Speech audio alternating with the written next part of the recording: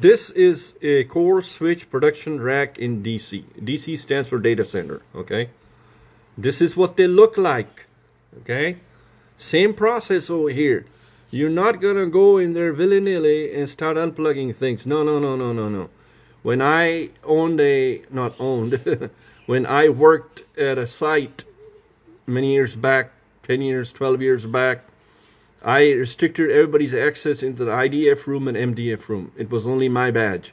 It's my neck on the line, right? My neck on the line. Anything happens to the core switch of the company, guess what?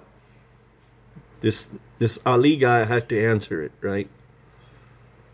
Let me tell you, you're in a hot seat. You're in a fry pan. We used to call being in a fry pan, right?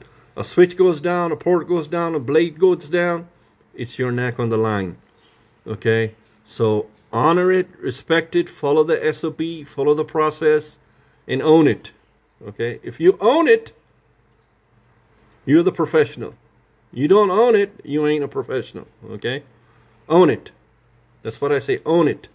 This is what a core switch product or production rack, I call it a production rack prod in a data center. This is all production. Okay. Non-prod data centers are different and prod data centers are different. Understand it, own it, and you're going to get there. Okay? This is your host, Noor Ali, right IT Tools for Right Job.